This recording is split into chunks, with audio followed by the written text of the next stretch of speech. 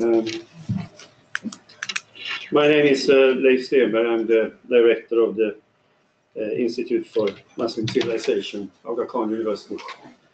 I've been involved in appointing a new professor today from 9 o'clock in the morning until 15 minutes ago, so I'm quite dizzy. So if I may seem confused, it's absolutely correct. I am now going to be introducing Rami Khouri, and I'm welcoming Rami cordially to ISMC and to London. I first met Rami, it's a couple of years ago now, in a project concerning parallel states. If we can have two states on the same physical geographical area, and how institutions then could be shared by the two states, and it was of course Israel and Palestine we are talking about. And the interesting thing is that this project actually materialized in a book edited by Ambassador Matthias Mossberg from Sweden and American academic Mark Levine, and I recommend warmly to take a look at that one, Contributions from Israelis and Palestinians on how to do all this. However, introducing Rami is not easy, but I'll try to do it as brief as I possibly can. No. You could say that Rami is a Palestinian journalist and an editor, and he has been educated in Switzerland and the US. But for those who don't know it, but for me who have been quickly surfing on the internet in order to find out information about Rami, I can also tell you that he's the chief umpire of Little League Baseball in Jordan, which I think is also telling a little bit about his personality. Rami has worked for several of the prolific journals in the Middle East, like the English or the English-speaking ones, I should say primarily. The Daily Star, the Jordan Times, but also, of course, for famous international media like International Herald Tribune, Financial Times, Boston Globe, and Washington Post. At the same time doing this, upholding the kind of international career in terms of being a prolific journalist and editor, he has also kept an academic link. So if you look through the CV of Rami, you will also find that constantly in his career there has been fellowships with prestigious academic institutions. And if I mention some, there will be a fellowship in journalism at Harvard and also a fellowship at the John F. Kennedy School at the same university. There are also fellowships at the Dubai Institute, Brookington Institution, and several other famous institutions, both then in the Middle East and in America, as well as think tanks. More recently, Rami Khouri for some time was the director of Issam Fares Institute for Public Policy and International Affairs at the American University of Beirut, in which I think he was, I'm not sure, but maybe the founding director. The founding director, thank you. And you have just left it and become an adjunct professor of AUB. So, having said that, I warmly welcome Rami, and I warmly welcome you all to an evening with Rami Khouri. Thank you. Thank you.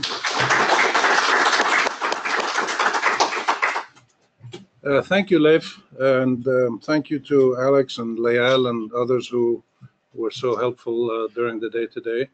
It's a pleasure to be here. It's the first time I come to the university and the institute, and Leif is confused because he's been working hard all day. I'm confused because I have Arab genes in London, so you have to put up with what I will talk about.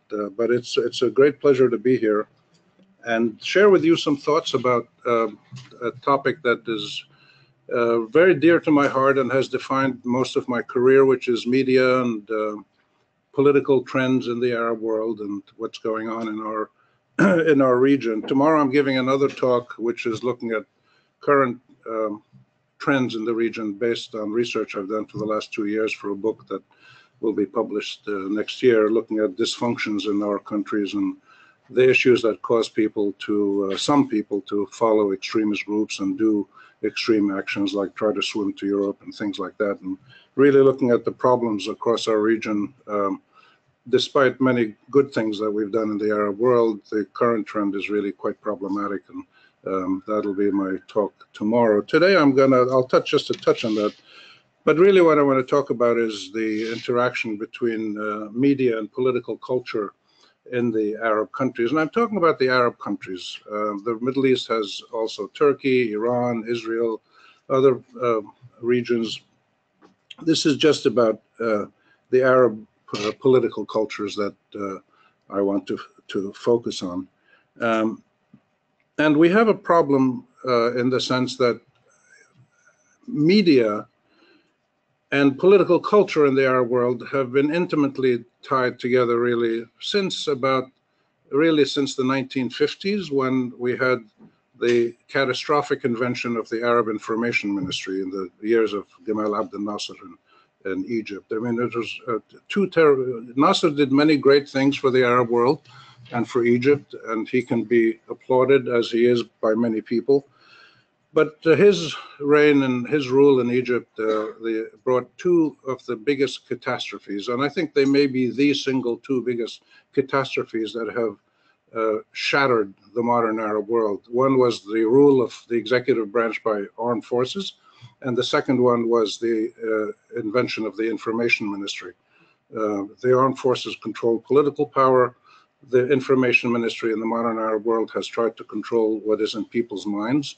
And the convergence of these two has brought us to the situation today where 78% of people in the Arab world, according to the latest survey by the Arab Center for Research and Policy Studies in Doha, which does systematic surveys across the whole region, the latest survey shows that 78% of Arab families cannot meet their basic monthly expenditures, or if they can meet their basic monthly expenditures, they don't have any savings, they don't have insurance, they don't have any safety net. So this is a catastrophe that's going on in the Arab region. About 45 to 50% of secondary and primary school students across most of the region are not able to read and write or do basic math. 15 million roughly people are out of school who should be in school, and primary and secondary school. Half of the other ones who are in school are not learning anything. About 50 to 60% of labor force in the Arab world is informal labor. People who work for $2, $3 a day, no insurance, no pension, no minimum wage, no maximum working hours, no safety regulations, no contract, no nothing. Donkeys, essentially, masquerading as human beings. But they are human beings. They're Arab citizens who've never been able to experience the rights and joys and dignity of citizenship in most Arab countries. Not all Arab countries are such a mess, but I just mentioned these quick 3 or 4 points out of many others that I'll talk about tomorrow to show the degradation that has occurred in the Arab world really in the last 40 years to bring the region, which in the first 50 years of its existence, the modern Arab world, say from the 1920s until the mid-1970s, was on a systematic, steady, and rather broad course of sustained development. And one of the reasons you didn't have mass uprisings in the Arab world, you had anti-colonial struggles, anti-Zionist struggles, anti-imperial struggles, anti-foreign invasion struggles, but you didn't have the kind of revolutions where people stood up in the streets to overthrow their leaders. Because from the 20s till you had demonstrations here and there, you had problems, but you didn't have mass uprisings. And it's because for the most of the people in the Arab world, in most countries, for most of the period from the mid-20s until the mid-70s, late 70s, life was improving, broadly speaking. It wasn't a nirvana. But life was getting better to the point where people expected if you went to school, if you played by the rules, your life was going to get better and your kids were going to have a better life, because that was the reality from the 20s until, let's say, the 1980s, roughly. After that, things started going downhill for many reasons, which I don't have time to get into now, but they brought us to the situation that we're in today, where political culture was taken over by autocratic regimes, mostly anchored in security states, in some cases direct military rule. If you rattle the names of leaders of the Arab world who were in power for 30 or 40 years, they're all army officers. Zain al-Abidin bin Ali, Mubarak, Sadat, Nasser, Assad, Omar Hassan al-Bashir, Ali Abdullah Saleh, You just go across the region, and these army officers took power. And in some cases, they did good things for their countries. They built schools, they built roads. But what happened with this modern history of executive power totally in the hands of armed forces, and which gradually extended that control to the judiciary and to parliaments, making parliaments totally unserious institutions because they neither represented the citizens nor held power accountable. You ended up with a situation starting in the 1990s and the early 2000s where life for most people, instead of getting better steadily as it had been in the previous part of the century, was getting worse for most people. Economic growth was not as fast as population growth. Corruption took hold.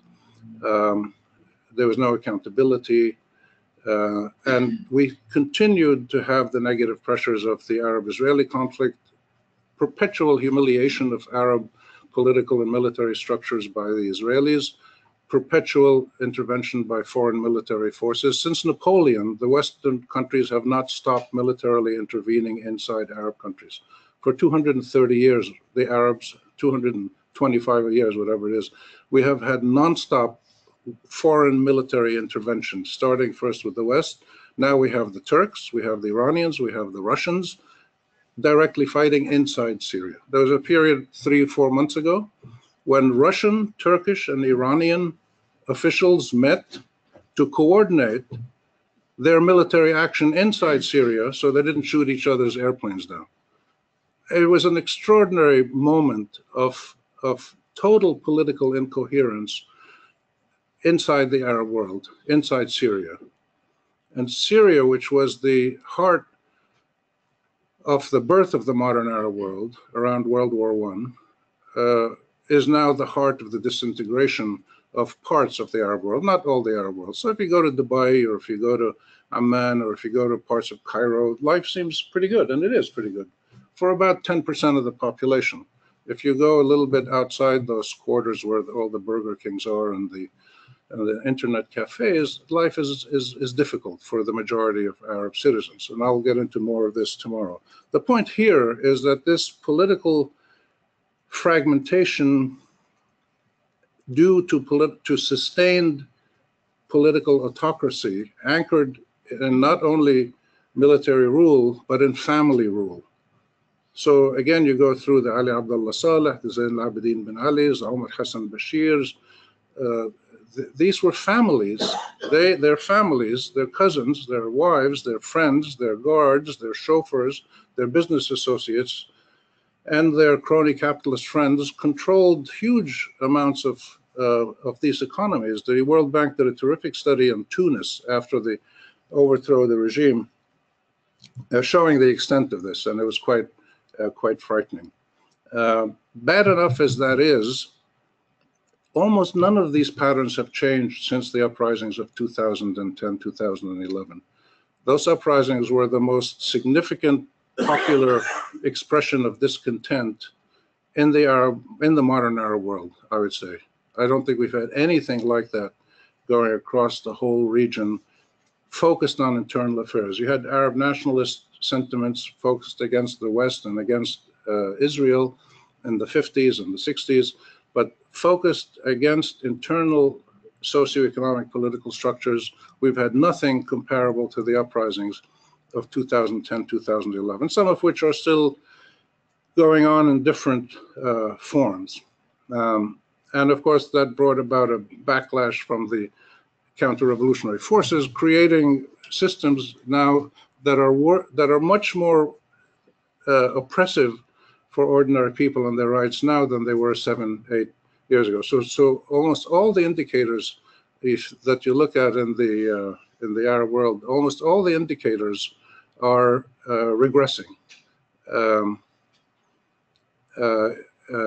including the extraordinary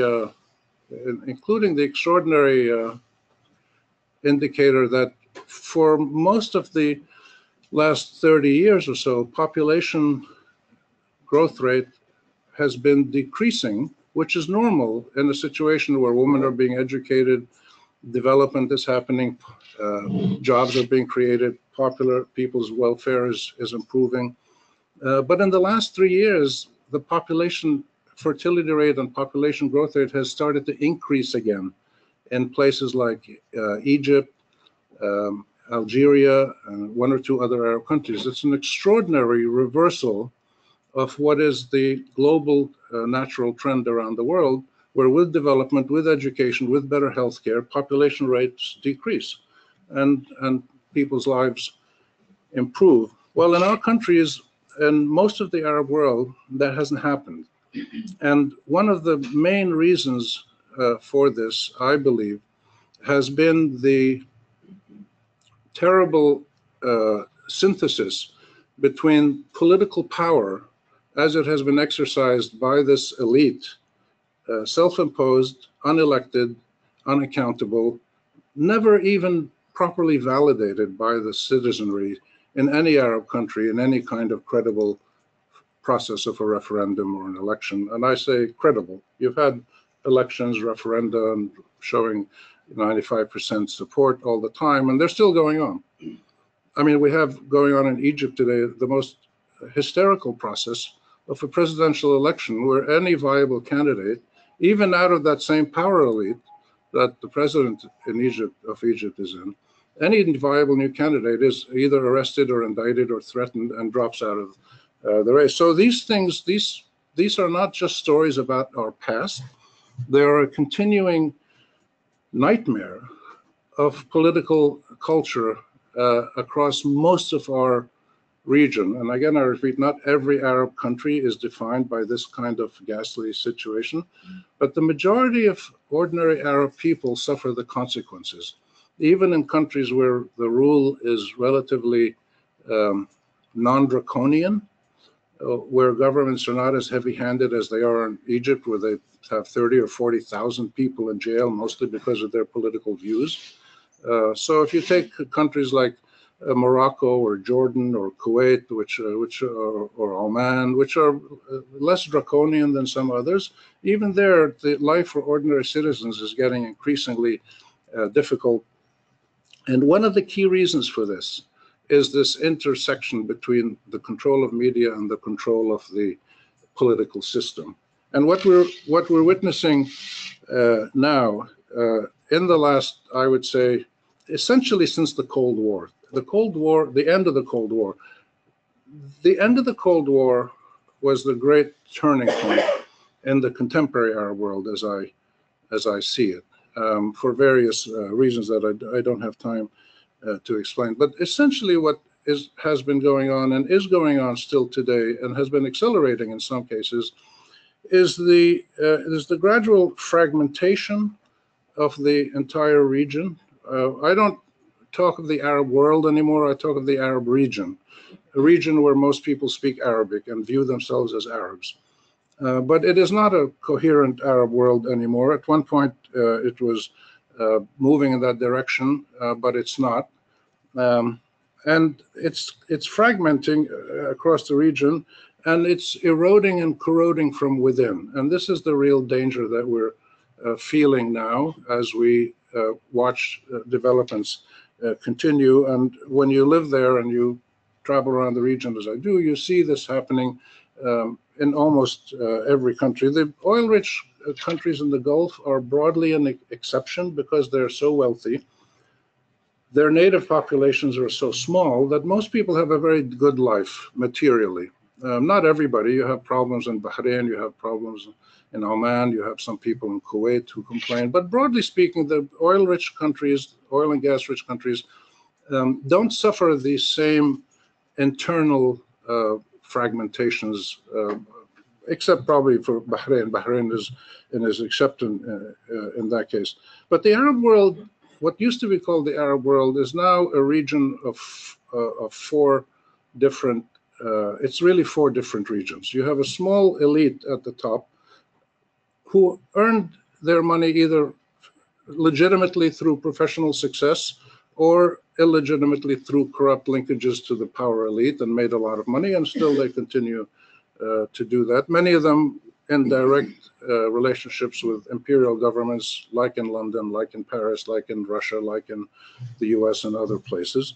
So about 10% of the population of the Arab world as a whole, there's 400 million Arabs, about 440 million of them, I would say, are really living a very good life. They have no problems and they're set for life. Then I'd say another maybe 25, 30% of the Arab world, I would call them middle class in relative to the entire Arab world. These are people who are school principals, or they work in a bank, or they have a decent job, they have a monthly wage, they probably own their house, they may have built their own house, they probably have health insurance, not all of them do, but so they're okay. They're not wealthy. If there's a crisis in their life, if they have 2 medical emergencies or something, they have a crisis. But about 25, 30% of the people are probably doing okay. So that's 40%. 60% of the Arab world, out of 400 million people, about 60% are in dire straits. About 10% of those people have left the Arab world. They're physically left. They've come here, or they've gone to the US or to Australia or somewhere, or they're still physically in the Arab world, but they've pulled out of the system. They've joined Daesh, they've joined Al-Qaeda, they've joined resistance movements in Syria, militant groups, terrorist groups, whatever you want to call them. They've joined tribal groups, they've joined criminal gangs. They've essentially disassociated themselves from the political and economic structures of the modern Arab world, though they still live there and survive. And the last 50% are people who are living very, very hard lives. The problem with the convergence of the media and this political structure that has brought us to this very dire situation is that the media has been the primary mechanism of control with the education system, but the media even more important, because the education system catches you for about 10, 15 years, and then you're not in the education system anymore. But the media perpetually shapes and defines the political culture of the Arab world, tells you what you're allowed to think, what you're allowed to read, what you're allowed to say, what you're allowed to discuss, and has tried to shape people's minds and their whole identities for the last probably 60, 70 years, since the creation of the information ministry in the 1950s by Abdel Nasser and the first military regimes that took power. There were earlier military coups in Iraq and Syria in the 40s, but it was really in the early 50s in Egypt that we had this catastrophe of information ministry with military rule. The Arab media today is passing through one of its most troubling and dangerous situations, where it has simultaneously fallen, broadly speaking, even here in London and in parts of Europe and in other places, it has, broadly speaking, with some exceptions, it has fallen either under the control of autocratic security regimes, family-run security regimes, or has been bought or intimidated by the wealth of those governments across the Arab world who have a lot of wealth. Not many of them, but the few that do. So there's no longer any serious, large-scale, credible media presence in Arab societies, as far as I can tell. And we've seen this going on for some years. You always had political money supporting media institutions, newspapers, magazines, throughout the region, and you couldn't avoid that historically. There were very few people who made money in the media legitimately, and if they did it not because of their political work. They did it because they published cartoons for children, or sexy magazines, or gossip magazines, or whatever. The serious journalism in the Arab world has always been directly or indirectly under the control of the government political systems, partly because they had to license them. Nobody could just start a newspaper. You had to get licensed by the government. You had to be approved by the security authorities, and you had to stay within a certain range of activities. In recent years, this trend has worsened because we've had simultaneously going on, I would say, in the last 20 years or so, since the end of the Cold War. What's that, 27 years? Since the end of the Cold War, we've had simultaneously in the Arab world globalization, privatization, commercialization, sectarianization, polarization, digitization, and criminalization, broadly speaking, of these whole media universes in the Arab world. And what I mean, globalization, that they've basically, what you're seeing in the Arab world is the transformation of Arab media according to the ultimate values of the Thatcher-Reagan philosophy that they created in the 1980s, where the market rules everything, and a core of people in power establish the values that everybody else has to deal with. Privatization, a lot of media is privately owned, but the private owners of the media are very closely linked to the political elites. Commercialization, which means that even if you're not privately owned, if you're government owned, which many media are in the Arab world, they still have to behave like a private company, like a commercial company. They have to cater to the entertainment of the masses to gain audiences, and therefore they have to act like a commercial enterprise, which dumbs down the media to the lowest level of basically entertainment and gossip, while at the same time adhering to the lines of political control that the institutions of state impose on them. Sectarianization, we see this happening all over the place, especially in countries that are racked by sectarian fighting, like Iraq or Syria. But so you've got a lot of media now, new media especially, that are linked to various sectarian groups, religious groups, ethnic groups. Polarization, we see this happening as in the United States and parts of Europe. You see it across the Arab world, where there's very few independent centrist media. It's very hard in any Arab country to pick one media institution and say a radio station or a TV station or a newspaper and say, I'm going to just follow this institution, this organization, and get a fair picture of what's going on. It's almost impossible to do that because everybody is to the right or to the left or to the center, or following some polarized ideology. Digitization, there's been a lot of professionalization in the Arab world, mainly through digitization and new technologies that have come about. And this is one of the interesting things that I'll mention, the consequences of the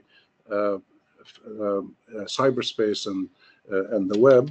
And finally, criminalization. The normal functions of journalists in a normal society are now subject to criminal laws in many Arab countries, many of them. And this is done legally. This is done according to the laws of those countries, passed by the parliaments of those countries, elected by the people of those countries, according to the systems in those countries, which I don't think are credible mechanisms of popular participation or expression or accountability, but they are legal according to the letter of the law.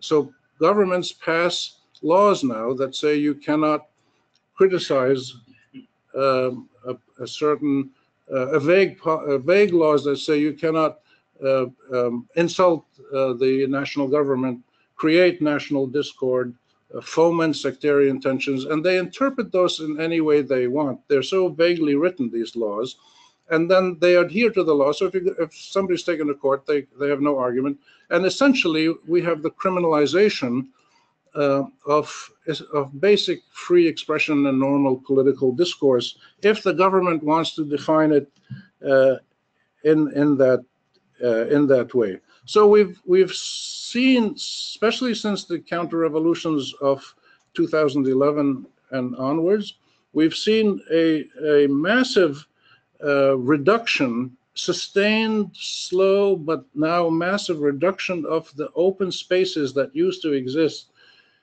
in many Arab countries, even in Egypt, Jordan, Kuwait, other places, reasonable places that were not necessarily brutal security states like some of the other Arab countries were in the past.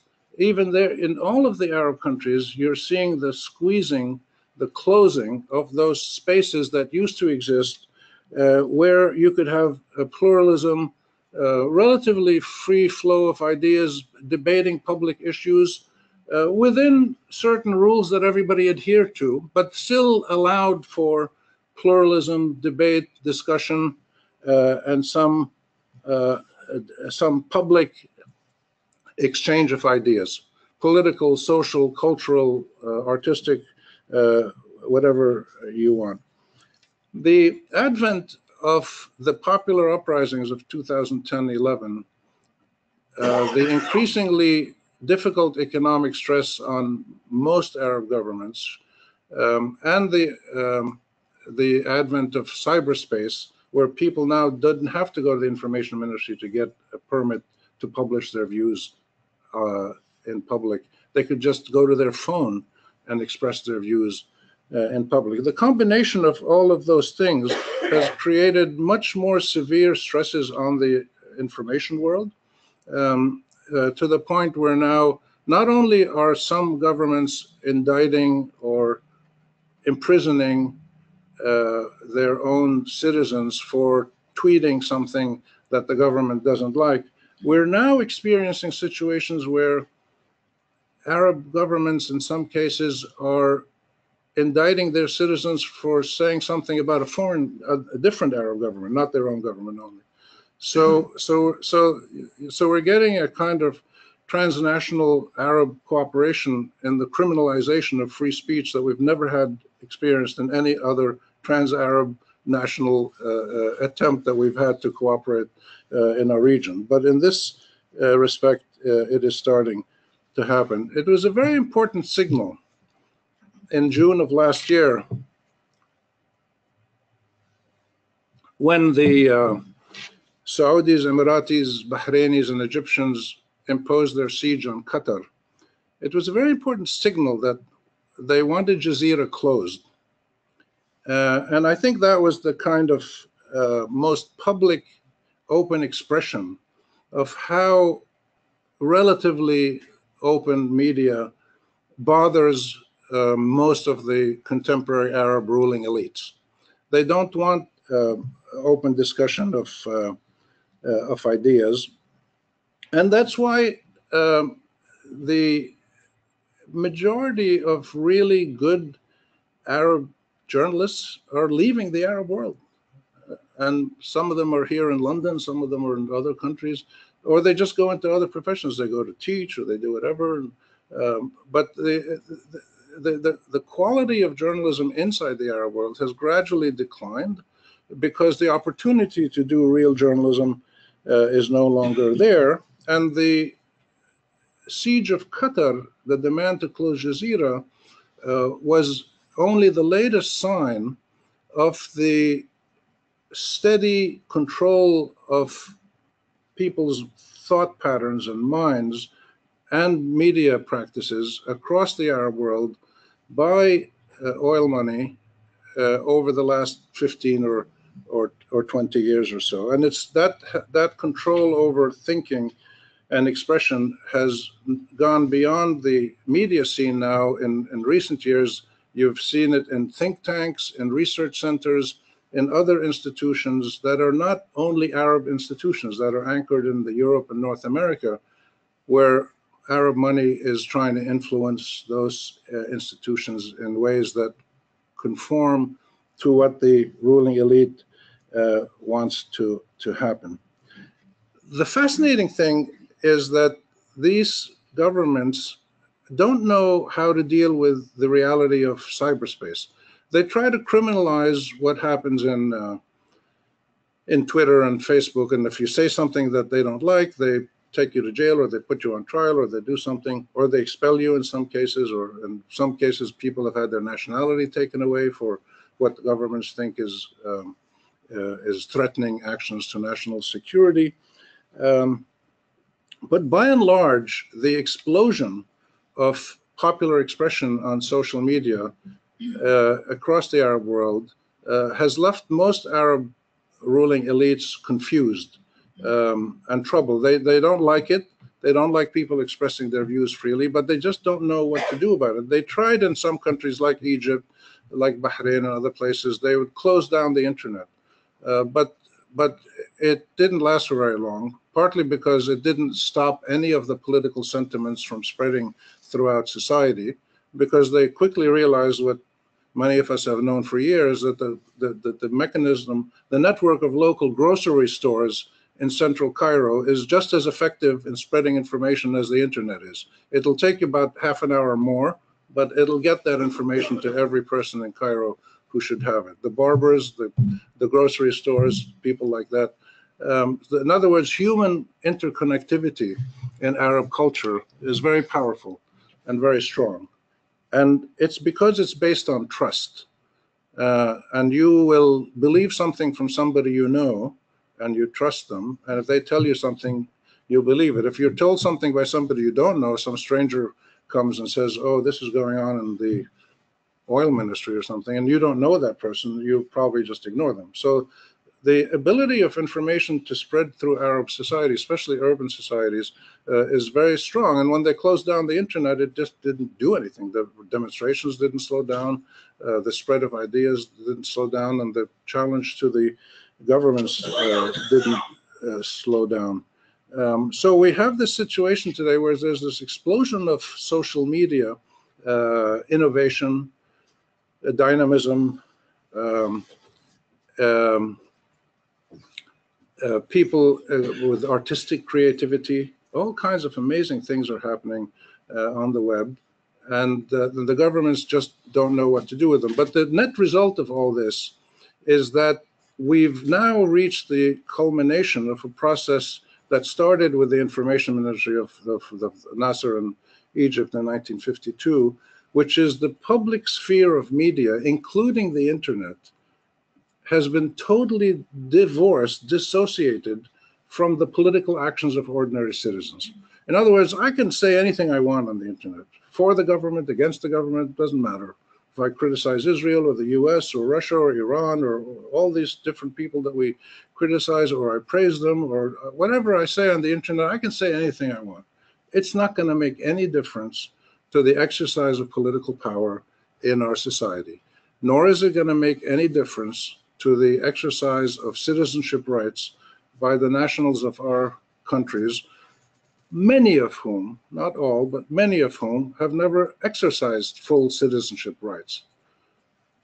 They're nationals without citizenship, just like many of our political systems are independent without really being sovereign, without really making the decisions that shape their destinies, because there's other forces, regional and global, that have a big impact. So the media has become this sphere that is dominated either by pure entertainment, or, as we've seen since the Doha siege, more and more in the Gulf, by absurd propaganda, really absurd propaganda. The most outrageous things are being said, in some cases by both sides, but mostly by one side. The most outrageous things are being spread in the media, and they're put out there. And the biggest impact of either these lies or exaggerations or just foolhardy entertainment is that they are destroying what little credibility there was among some of the media that were developing in the Arab world in the last 20 or 30 years. You had some institutions in the Gulf and in other Arab countries, in Egypt, in Jordan and Lebanon and other places. There were people in the 60s, 70s, 80s doing really serious journalism when that space was still open. Almost none of that is going on in any significant extent. You have pockets only here and there. an occasional column in Jordan, an occasional feature story in Lebanon, an occasional something on a clandestine Egyptian website. But in the public sphere, you don't have any kind of serious journalism going on. And with the advent of oil-dominated media that are either offering their audiences propaganda or sheer entertainment, the credibility of the Arab media as a whole has been almost completely shot. And there's been much more shift onto the social media side where people want to express themselves. But again, it's totally divorced from the reality of people's lives. So it doesn't matter what's in the media anymore. So the Arab media is like that car that was just shot up into outer space the other day. It's just completely in another universe. It has nothing to do with people's daily, ordinary lives, because the historical link traditionally in normal societies, free societies especially, is that the media informs the citizenry and holds power accountable, whether government power, private sector power, ethnic, sectarian, religious, other forms of power, foreign power, whatever it is. The media today in the Arab world neither informs people, broadly speaking, nor holds anybody accountable. And this is a great problem. If you look at data from young people across the Arab world, they don't read traditional or follow traditional media at all. Most of them. If people follow government television, they want to maybe find out about the weather, or they want to find out about a sports team or something. Very few people follow government media for any serious political news because they just don't believe most of it. And young people are almost totally divorced from the political process. And we see this in data, again, from regional surveys showing that 7-8% of young people maybe join political groups or get involved in political activism of some sort. And then you have these massive figures showing you something like 30-40% of young people want to immigrate. They're looking to get out and leave for good. So the problem we were facing now is that the media has reached this situation of a lack of credibility, lack of impact, lack of financial viability, and lack of, broadly speaking, lack of serious journalists. There's still a lot of qualified, serious journalists in the Arab world, but they're increasingly less able to do serious work. And they kind of figure out how to survive and pass it on to their children or something. So this is a real dilemma for us, and I'll stop with just a last thought or two, that the media is simply a reflection of the political culture.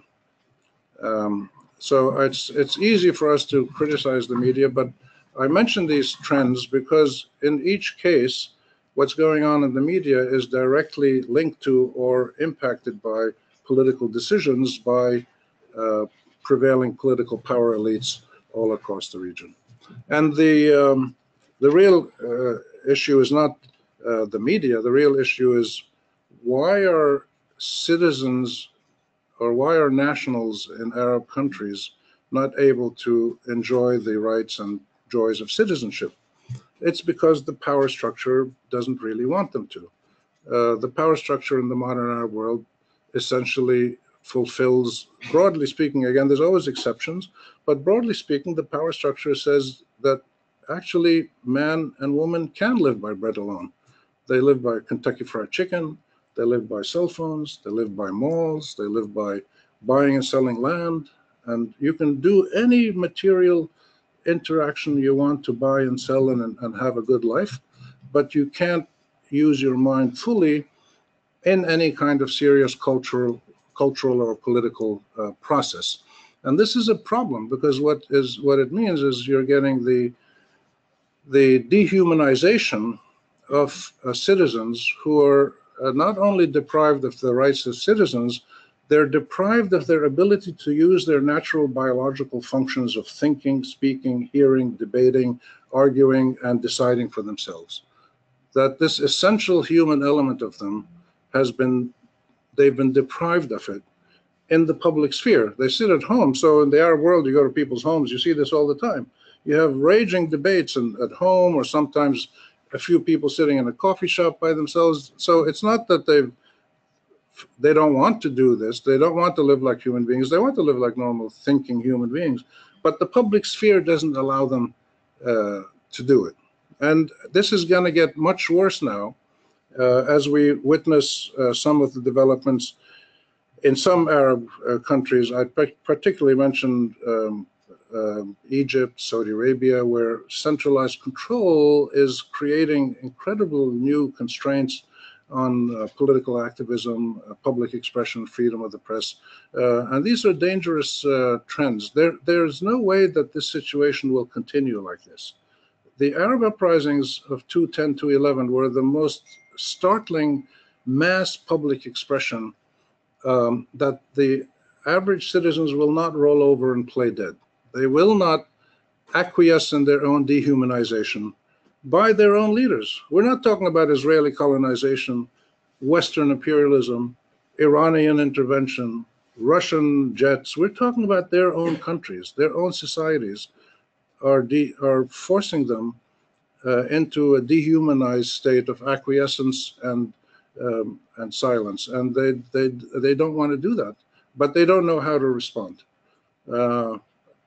If you come to my talk tomorrow, I'll talk a little bit more about some of the particular issues related to these trends around the region. And I will not try to predict the future because I stopped doing that about 30 years ago.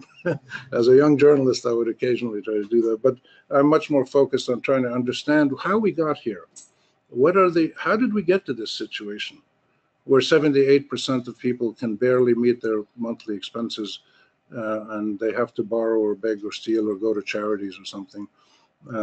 And this mass deterioration in the quality of life and the integrity that I mentioned, let alone countries like Syria, Iraq, Somalia, Yemen, Libya, Palestine, Lebanon, others feeling extensive internal fracturing and fragmentation. These things did not happen because there's something in our water or there's something in our culture or religion. They happened by bad decisions, by poor leaderships over 40, 50 years with no political accountability by the citizens, and this is the natural consequence. So I say we look at the media as a mirror that helps us understand these broader dangerous political trends. So I will stop there and thank you very much.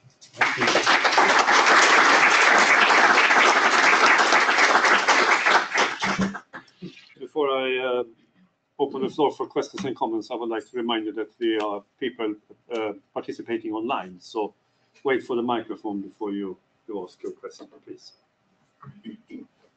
Since I have the mic, do I get to ask the first question? What can I say? Can I say no? No, I can't. You talked about the media and how it is not playing its role. What about universities? How controlled or how open the discourse is in that at that platform? Universities. Yeah, and also the Arabic news channels or newspapers here in the UK or around the world, how much they are contributing towards the discourse within the Arab world or Arab region? Universities, like everything else in the Arab world, have to be licensed by the government. They have to get approval from security agencies. They have to get approval from government ministries, education, information, commerce, whatever it may be. And then finally, they have to get a letter signed by some official that lets them run a university or run a publishing house, which we used to run in Jordan, or anything, any business you want to open, you have to get government security clearance and then licensing. So the pressure from the power structure as a whole to control what people do is immense.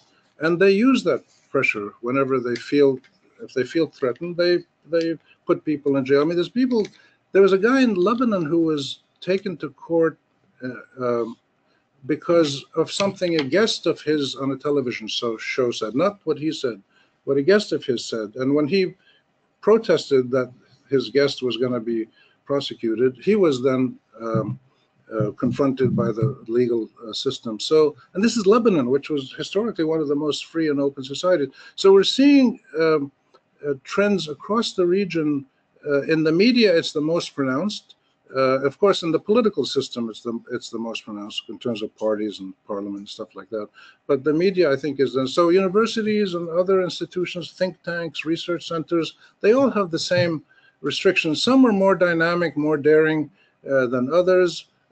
If they do serious research, they can usually do it as long as it doesn't infringe on the self-interest of people in the power structure. The media, the offshore media here in Europe and overseas, it's mostly directly or indirectly controlled by Arab oil money or Arab governments, conservative ones, mostly people leading the counter-revolutions. There are pockets of media that are still relatively free, but they're very small pockets, or they're websites that have very small audiences. So the effect is minimal. I mean, what you're getting is the I think a catastrophic convergence of Ronald Reagan, Margaret Thatcher, Hamad bin Salman, and Abdel Fattah al-Sisi. I mean, this is a nightmare for the use of one's mind and the acquisition of citizen rights. When those four forces converge, the ghosts from the 80s with the current realities of political power in Arab countries, this is frightening. Though these are political leaderships in Arab countries that have done a lot of good things for their people. But in the realm of using your mind and expressing your thoughts, they're creating a catastrophe, because the more you bottle up people and deprive them of their, not just their rights, as I said, their biological needs to speak, then you build up pressure and it finally explodes one day. Thank you. It's a very interesting talk. You've given an overview of the. I remember a case of Al Jazeera, which was established some time ago, where I think one of the British ambassador in one of the Arab countries was instrumental initially, and then started, you see, with the object of giving a sort of unbiased, you see, view of the Arab affairs. What is happening now is, to some extent, you see, the Egypt and the Saudi Arabian, you see, now the Gulf state, wants to close down the Al Jazeera because they don't find, you see, very congenial. Of course, I've seen the inside story as well.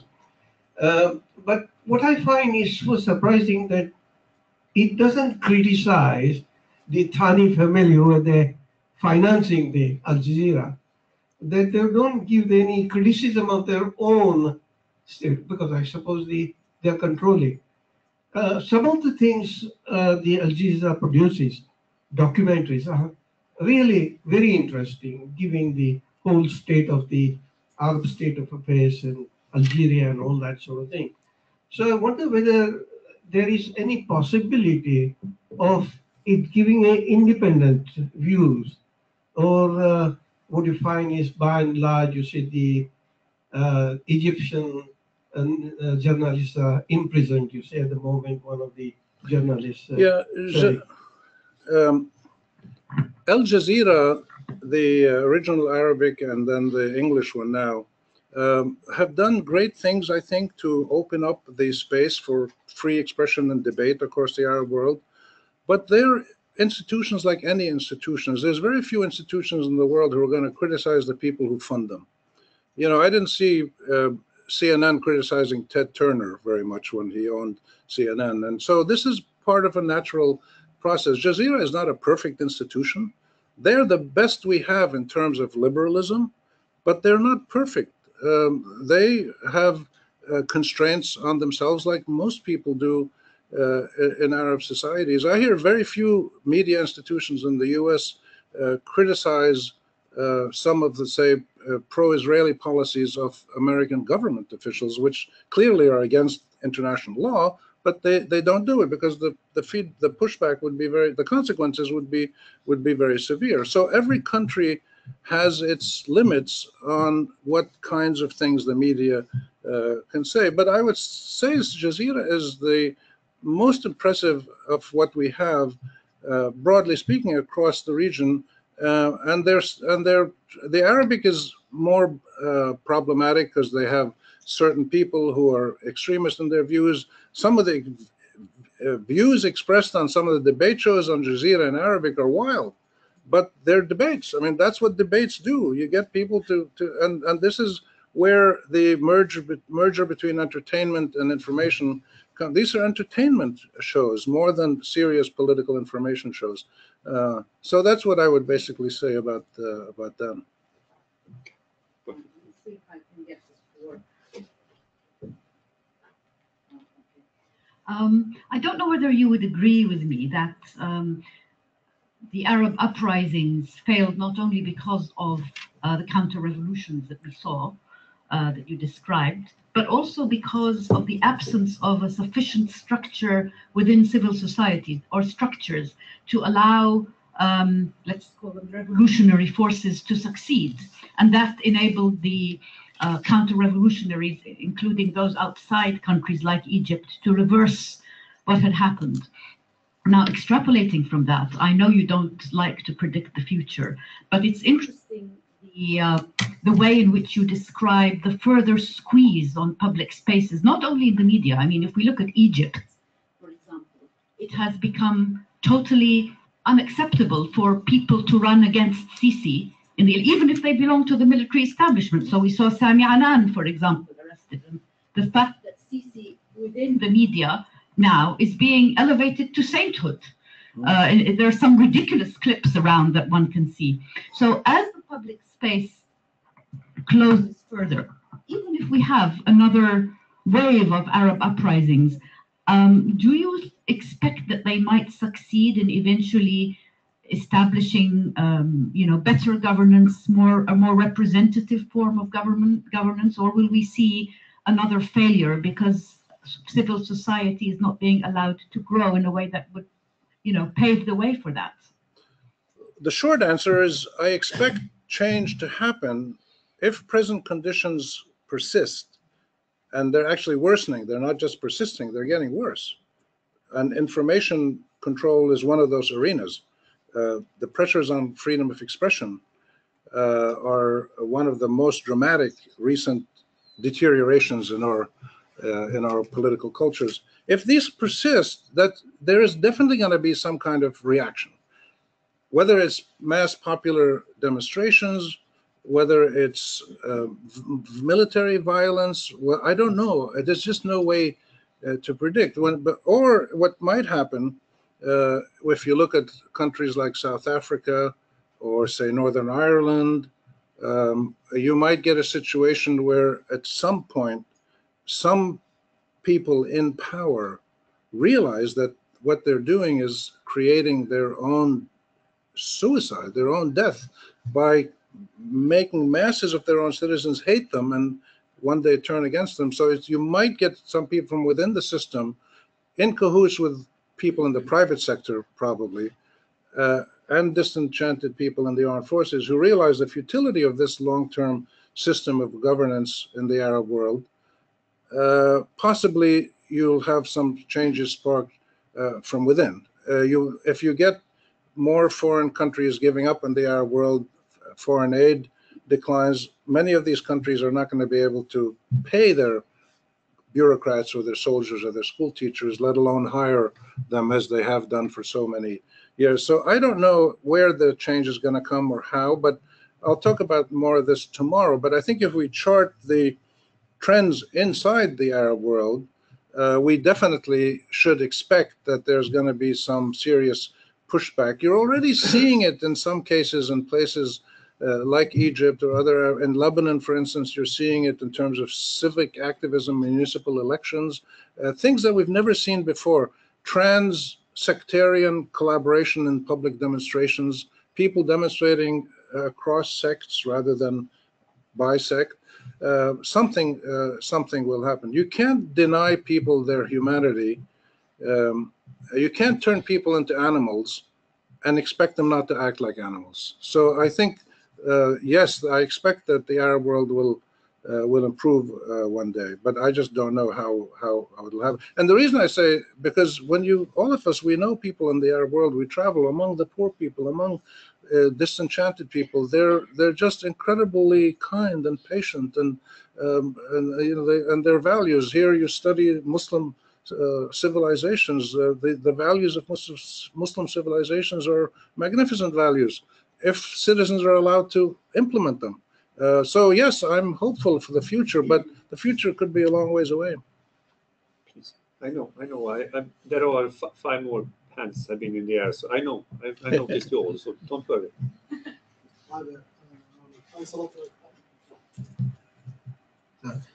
Thanks a lot for the talk, first of all. I definitely feel the pain as an Arab citizen. Get closer to the mic. Sorry, yeah. My question is, you touched on Gulf exceptionalism in a way. They haven't suffered, in the same manner as the rest of the Arab world. In the wealthy states. Yes. My question is just a comparison between Arab monarchies and Arab republics. It seems like the Arab monarchies in general, most definitely the Gulf countries, they fared much better than the Arab republics. They've avoided the revolutionary nationalism that we've seen since the 50s. Is that possibly an explanation as to why they've done better, both in terms of development and in terms of citizen engagement as well? Myself from Kuwait, I don't think we get the same level of propaganda in the media as we get in other states, and perhaps that's not true of Saudi Arabia and other states, but in general there is a more respected citizen engagement, I feel, in that part of the world. Yeah, that's a really interesting question, and this comes up a lot. We discussed this a lot in the region. Monarchies, in my experience, the monarchies in the Arab world instinctively feel more responsive to their people than the so-called republics. Now, that doesn't mean they always serve their people sufficiently well or equitably, but there is a sense among monarchs, because they're not there because their people put them in power or voted for them. They're there because they inherited it from their parents, their father. So there is that element where monarchs tend to try to be a little bit more responsive. But so you see this in Morocco and Jordan very clearly. Those are two interesting. So if you want to study monarchies, don't study the Gulf. Study Jordan and Morocco. You get a much better sense of what is it that's a little bit different about a monarchy than a republic. So that's one thing that I would say. They have built-in shock absorbers in the monarchy systems. If the monarch makes it known that the monarch is available to receive the final resort complaints or pleas or requests of the citizens. And this is a fascinating element in monarchies in the Arab world. What we're seeing in Saudi Arabia, I believe, is the first case of an Arab monarch acting like an Arab Republican president. Mohammed bin Salman has acted to bring all power under his control, like Saddam Hussein or like Sisi. So we have the first Arab Republican monarch. It's a fascinating stage in the modern development of the Arab world. Let's see what he does with it. I still say it's too early to judge. I'm troubled by what I've seen, the way in which he's gathered all this power: religious power, political power, economic power, media power, military power, and social power. And I'm not sure that letting women drive or opening movies is sufficient to rationalize what he's doing. But we need to give him time, to be fair.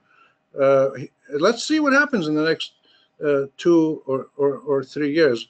I'm troubled, though, because we had a hint about this which was the announcement of the city, Neon, this incredible city with robots. So I get troubled when I see robots presented as the future of the Arab world. I really get troubled by that. And most Arab leaders, when faced with stresses in their political and economic systems, like in Egypt, like in other places, they just decide to go create new capitals. So if you want to create a new capital, if you want to create robots as citizens, well, those are options, but they're not going to work because there's 400 million people in the Arab world. Only 10 million of them are going to be able to get visas to go anywhere else. And the population growth rate, by the way, in the Arab world, the population growth rate is, we get about 9 million new Arabs every year now. Egypt alone gets almost 2 million per year. About 12 million Egyptians have been born since the uprisings. Since the uprisings. It's incredible. They couldn't feed and clothe and give jobs to their people back then, and they have 12 million new Egyptians to take care of. Across the Arab world, it's around 9 or 10 million new Arabs every year. These incredible population pressures. Water is decreasing. Climate change is going to bring catastrophic dehydration. There's all kinds of terrible trends. You can't address these with robots or new capital cities that are funded by money from abroad. And you can bring in all the McKinsey consultants you want. They're not going to solve your problems. This is what worries me. But again, I say seriously, we need to give these new rulers in Saudi Arabia a chance to see what they do. The initial signs are troubling, but these are just initial signs. The reforms that Hamad bin Salman has talked about in Saudi Arabia are actually, for internally, are actually very sensible. He's absolutely right about the need to increase the private sector, reduce subsidies, get the government out of funding everything, open up social life, whatever, give women more rights. He's absolutely correct in that. The problem is very few Saudis were given a chance to participate in making that decision. That's my problem. There were probably more McKinsey consultants and Booz consultants than there was, not literally, but poetically speaking. You didn't have serious citizen participation in making these kinds of strategic decisions. But let's see what he does. It's possible he might prove to be, an Ataturk or something who moves his country in a different direction. And again, Ataturk, the verdict on Ataturk is not so clear because 90 years later we have this mass Islamist growth in Turkey, and now we have a new powerful leader in Turkey, and democracy is a little bit fragile. So it's hard to tell how these things happen in the long run. But I would wait to see what happens. But the general, I don't think monarchy in itself is the real issue in the final analysis. It's the nature of how power is used in society and how ordinary citizens feel whether or not they are taken seriously as citizens. Thank you. I just wanted to return to your repeated use of the... sorry, bring that mic closer. I just wanted to return to your repeated use of the public sphere in relation to artistic creativity, because whether you take Habermas or Hauser's notion of the public sphere as being a space defined by real or virtual, but people coming together. For artists, there's such a struggle now. I feel that the notion of occupation, the notion of censorship, the notion of destruction of work for many artists, from Palestinians to the Arab world. I'm just wondering, is there any new discursive spaces we could be talking about where we're not getting a skewed idea in the West of the Arab artists trying to find a space in which they're not burdened with the notion of conflict or occupation? Well, I mean, yeah, the majority of citizens, I think, in the Arab world, they're not all politically active in public, but in their hearts and sitting in their living rooms, they just want to live a normal, they just want to be treated like normal people. They're not looking for wealth. They're not looking for power. They're not looking for revenge. All they're looking for is normalcy, human normalcy. They've never enjoyed it in the last 50 years. And that's what they desperately seek. And they don't always express that in public. But yes, I think there is a strong popular yearning and demand to get away from this tightly controlled power structure that controls every aspect of their lives. It was fine. They didn't complain much until the 1980s. In the first 50 years, they were, even when you had power structures becoming quite autocratic in the 50s and 60s and 70s, but life was still improving for most people. So you didn't have huge, rebellion against this because their life was getting better. And the same was true in South Korea and Taiwan and Malaysia and Indonesia in the 1970s. Life was getting better in very autocratic regimes. Material life was getting better. Healthcare was getting better. Telephones were going all over the place. Education was expanding. So people put up with lack of political rights if material situations are improving and they think their kids are going to have a better life than they did. They put up with it. But once that stops, political control is strengthened and material development weakens, then they start becoming desperate. And I'll talk about this tomorrow in more depth. But you asked about artistic and cultural space. Yeah, public art historically around the world, broadly speaking, I'm not an art historian, but being an Arab journalist, I can speak about stuff that I don't know about. It's all right. Broadly speaking, art historically and culture, poets, artists, is either about love. So Valentine's Day, love to all the ladies, especially my wife back there, where she is.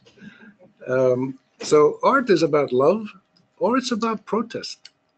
Cultural protest, political protest, social protest, economic protest. And the art and culture world is the last domain where the political control mechanisms have not been able to completely squeeze people for two reasons. It's an intangible that they're trying to control. So artists can produce stuff and send it out overseas and get it published and it'll circulate on the internet. Poets can do their stuff, writers, and they do this all the time. Incredible novels are being written in poetry and stuff. We're working on a project on this at an AUB, Art and Culture in the Arab World. And the governments and political power structures, not only governments, religious institutions, private sector institutions, ethnic institutions, they can't control culture and the art because it's the expression of the inner soul of human beings.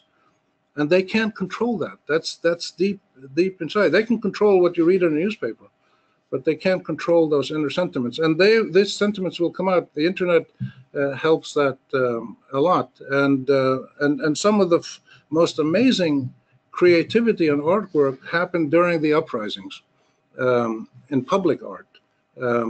So I expect that this is going to become an increasingly important sector in Arab life. Did we ask Raj? No, we have an order. I'm trying to follow an order, so that's the person on there, and then the gentleman over here. Then we'll come up to the front, and we have one more question which added there. So if we have short questions and relatively short answers, it will go fine. Thank you very much for your very interesting presentation.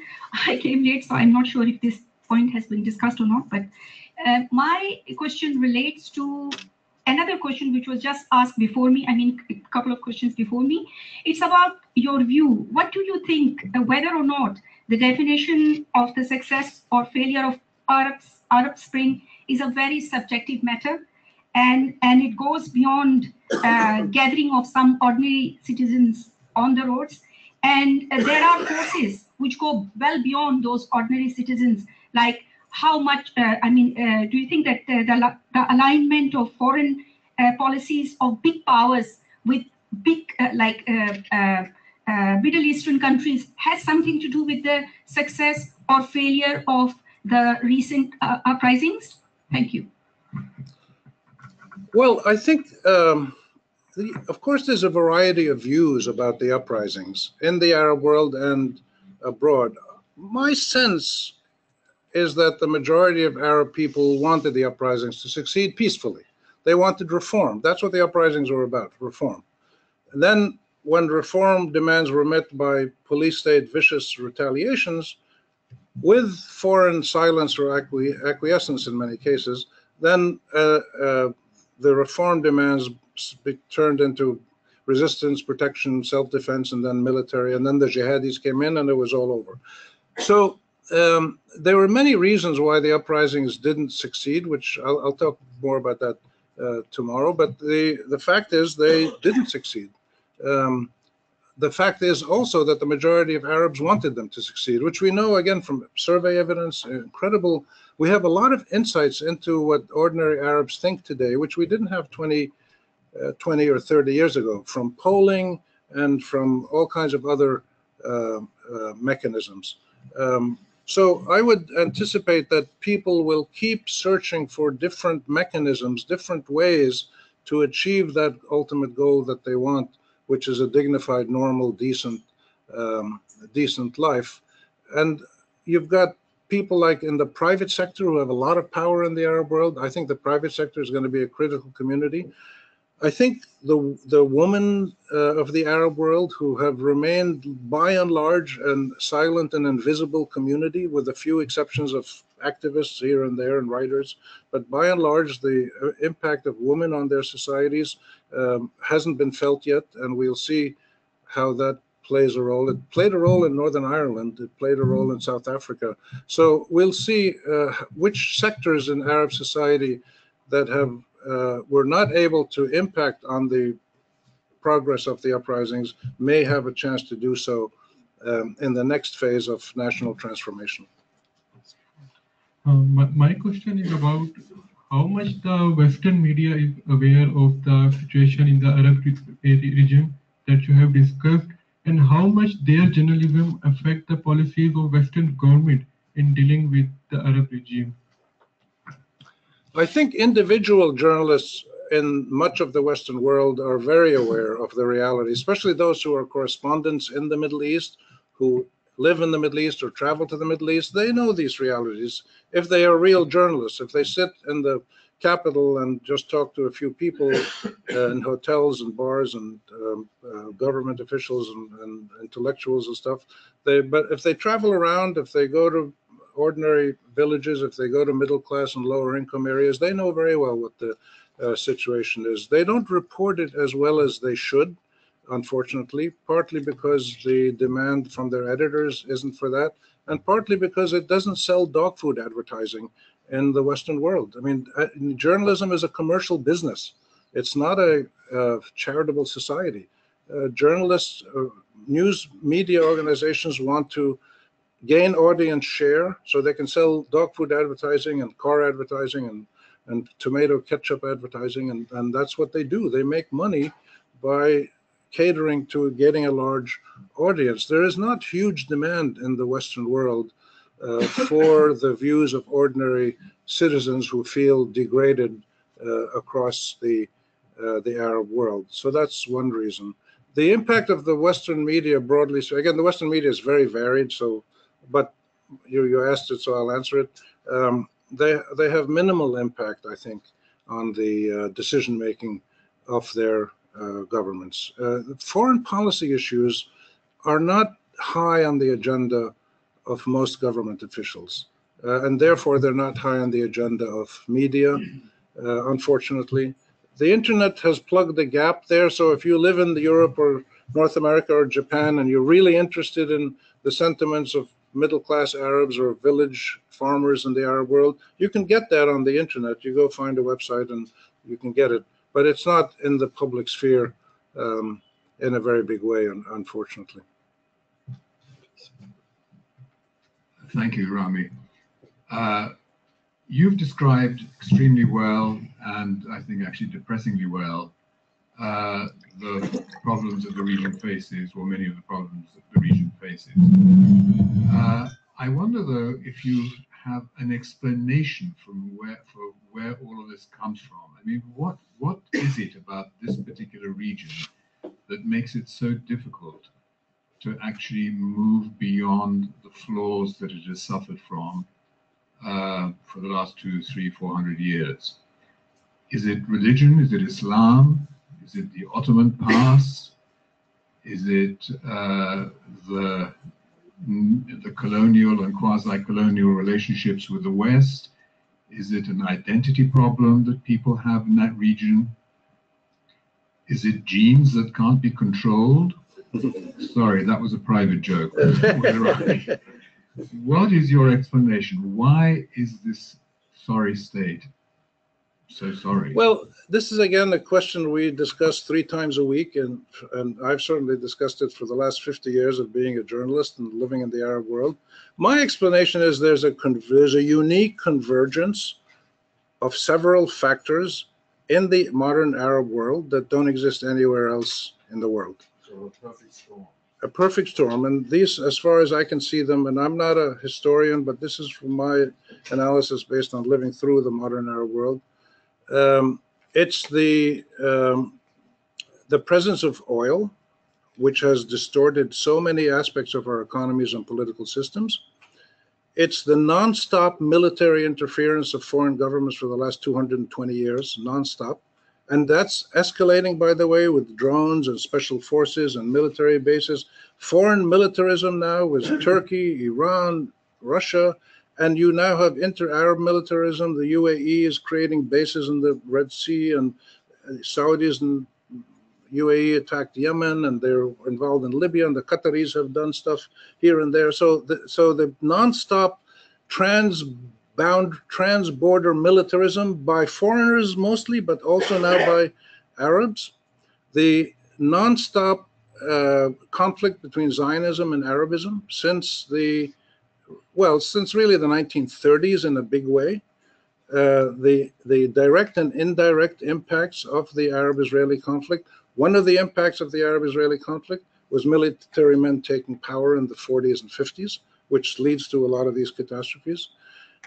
And the transition that happened early on in Arab modern life in the 20s and 30s and 40s, the transition from independence, or independence in quotation marks, that was still heavily reliant on foreign colonial support and manipulation, and quickly made a transition to military rule in the 40s and 50s.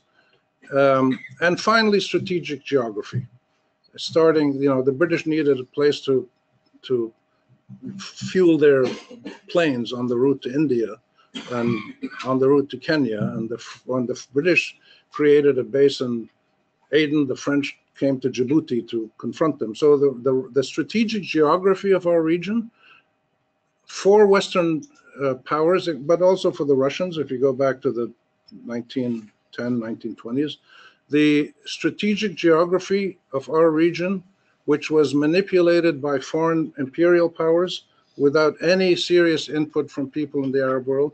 And by the way, we see this today. In 1915 and 1920, imperial powers were sitting in Paris and London and other places creating a new Syria. And they're doing exactly the same thing. They're sitting in Sochi and Vienna and Geneva and Astana, and they're trying to write a Syrian constitution. Next thing they're going to bring in McKinsey in and say, we're going to write a constitution for the Syrians. I mean, it's incredible. The non-stop international penetration, manipulation, exploitation, and domination and control of our resources, either directly or indirectly, either by their own military presence or by manipulating local elites, is nonstop. So I would say those factors together have created this situation. There was a brief window in the 30s and early 40s in some Arab countries where you had real pluralism. You had elections. You had popular sentiments being expressed by labor movements, by political groupings. But that was a very brief window, and it quickly closed when the power elites with the international forces together stopped it from developing. And then, of course, once you had the Arab-Israeli conflict and Israel and the clashes, those brought the military rule. And then you had oil a couple of decades later, starting big oil in the 60s and 70s. And it was impossible by then for ordinary people to even have anybody listen to them, because the powers in their countries, regionally and globally, were so focused on maintaining control for some reason. And then you had the Cold War on top of that. So that combination strikes me as a pretty plausible explanation for how we got to this very sad situations. But you still have today millions and hundreds of millions of ordinary Arabs pushing back against this. They will not acquiesce in their own dehumanization and brutalization. They will not just roll over and play dead. They don't know what to do. They're trying to figure it out. Every day in millions of households, people are trying to figure out, what do we do? How can we improve ourselves? One day they will find the answer, I'm sure. There are two more questions, one here and the last one, the one down there. Thank you so much for your tour de force. It's been absolutely amazing. My question regards Sufis and the antagonism towards the Sufis from certain quarters. Towards the Houthis? Sufis, S-U-F-I-S. S-U-F-I-s for Sufis. Tasawwuf. Tasawwuf, Sufi. Sufi. Sufis, Sufis. Sorry. Sufis, yes. If you could comment on the antagonism, I'm very conscious of the assassination a year and a half ago of Amjad Sabri of the Sabri brothers, and I'm just interested in your views on this antagonism and how we could build a bridge between the two perspectives, because it seems to me to be a monumental misunderstanding, a tragic misunderstanding. Perhaps just briefly, if I mention, I'm currently doing a book on this subject, which will help build a bridge between the non-Muslim world and the Muslim world, and between the Sufis and the fundamentalists who don't appreciate that they're actually coming from the same place. They're both devoted to the Holy Quran, to the Hadiths, and the foreword's being written by the former senior editor of the Lancet Medical Journal, Arthur Yawer, who's an Oxford-educated psychiatrist. And he's hugely enthusiastic about the book. But I just very much appreciate your views on the situation and how we move forward, please. Well, this is genuinely a topic that I can't really comment on very much. You have the experts here, so come back here and sit with these guys and ladies, and they'll tell you about that. My impression is that it's obviously a question of ignorance at one level and scapegoating at another. If it's not the Sufis, it's homosexuals or somebody else, or anybody who's different. If you're under stress and you can't express yourself politically and you can't take action in a normal way in your society, you're going to flail out and try to find somebody and beat them up. And so it's like people in Europe here criticize Muslims, criticize immigrants, criticize Africans. In the United States, it's Mexicans. So this is normal. It's abnormal behavior that normal human beings engage in when they're under great stress, and they just and they're ignorant at the same time. That's my impression, but this is not a scientific analysis, because I really don't have any insights into that. But maybe Leif and others could tell us. You also have a lot of places in the Arab world where Sufis are perfectly accepted. It's not everybody is against the Sufis, but you get some extremist, hardline, militant, religious fundamentalists who are really way out there on the edge, and they're the ones who go around doing these things. Please, last one. Thank you very much for the lecture.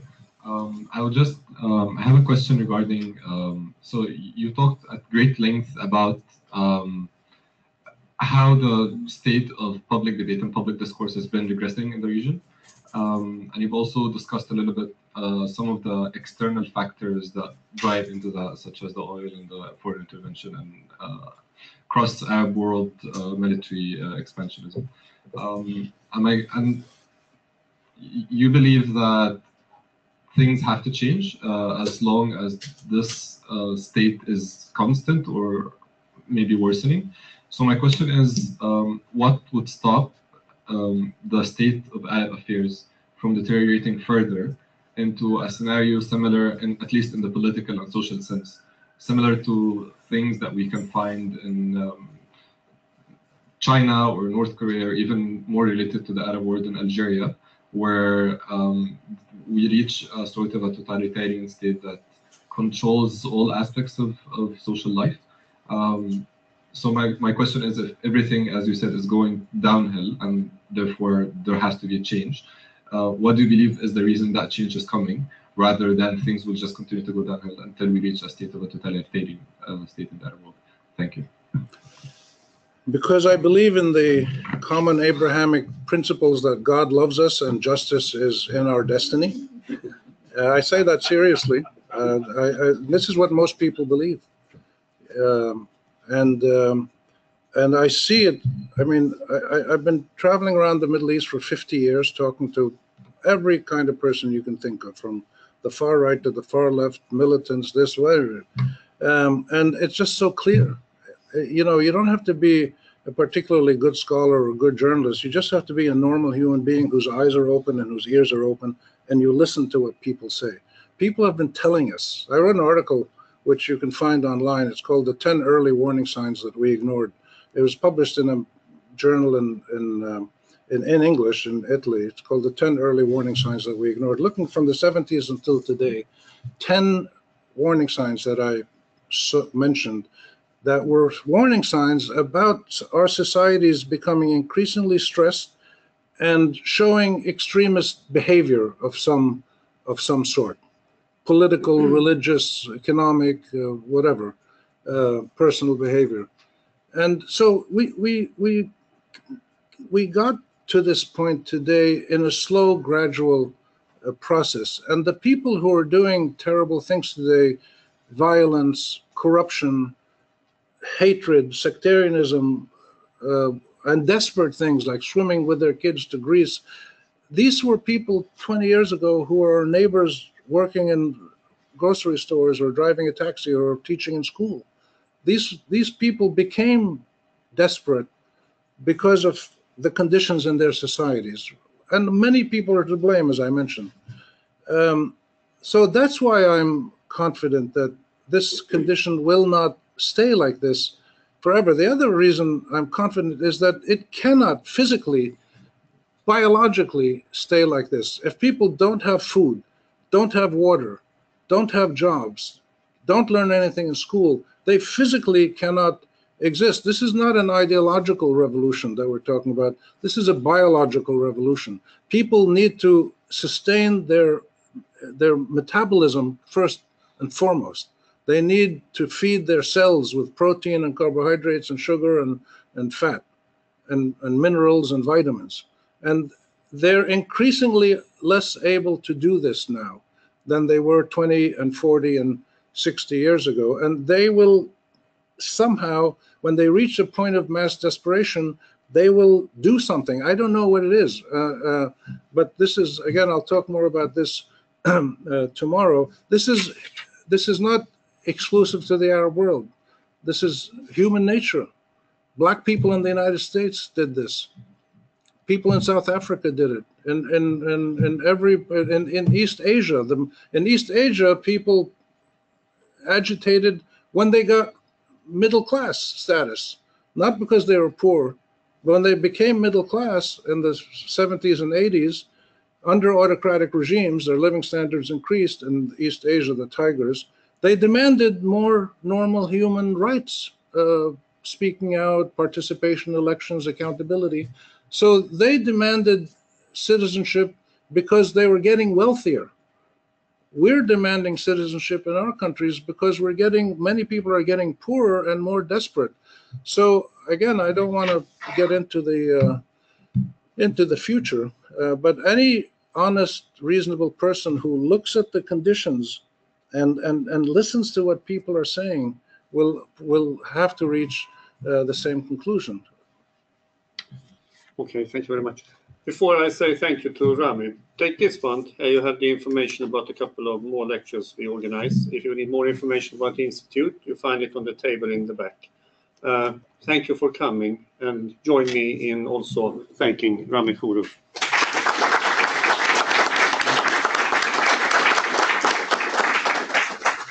And warmly welcome tomorrow as well.